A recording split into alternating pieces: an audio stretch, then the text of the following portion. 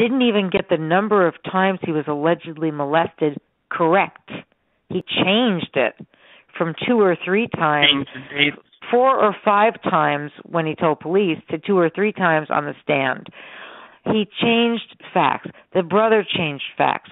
The sister changed facts. That they didn't know. No one had a story straight.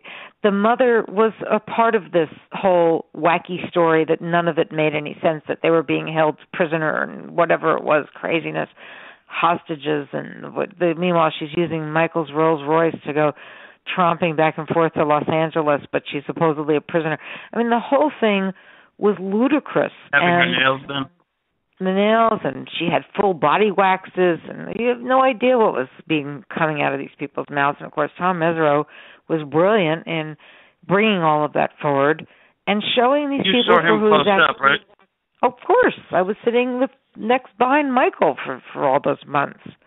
So everyone close up. Tell me about it. Tell me about Tom. You know, as you hear him in the interviews, and as he is as a defense attorney. Is he riveting? Tom Mesereau is. My description of Tom Mesereau in a courtroom would be to say he's like a tiger.